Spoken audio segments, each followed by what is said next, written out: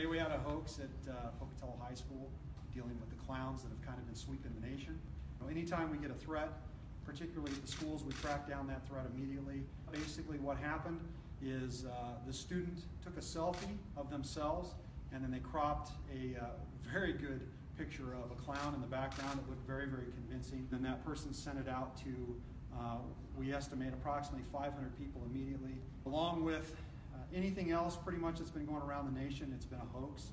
We want the community to know that we treat these matters seriously and that we will do everything we can to make sure that they're safe, that these things are investigated immediately, and that we're able to track down everything.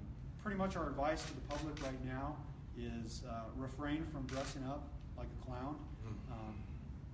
This is no time to be doing that with all of the national media attention. My primary concern is that if somebody dresses up as a clown, the public is going to overreact to that and they're going to do something to the person that's dressed up that way. We're watching this very, very closely. Our crime analyst is watching it, not only locally but nationwide. The FBI is kind of keeping an eye on it as well.